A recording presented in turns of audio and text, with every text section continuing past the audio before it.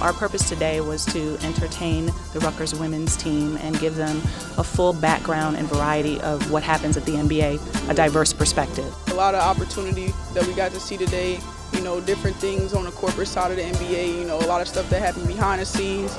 Just kind of learning the ins and outs, marketing, media, and things like that. We like to see people that are anxious to get in the business, student athletes especially, because they play so they know the game and we know their love for basketball, period. But I think we gave them a good education on the business side of what we do, our love for the game and what it takes to get there.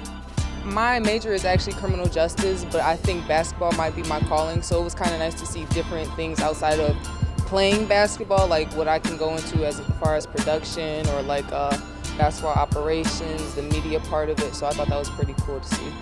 Personally, I wanted to get into the broadcasting. I want to be on the side of camera, but I also need to learn, I guess, the other side of broadcasting. Learning how to just be versatile, I think, is going to be best for everybody in every situation. I'm majoring in sport management, so I was definitely paying attention to a lot of the operations side of it. I actually talked to a couple of people today who were in business and operations. I thought this opportunity was pretty special, having our coaching staff being able to work with people outside of just playing basketball, getting to view other things that we can do after college.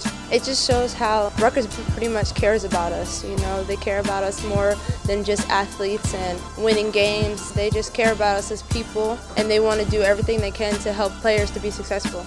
And that's really special to us.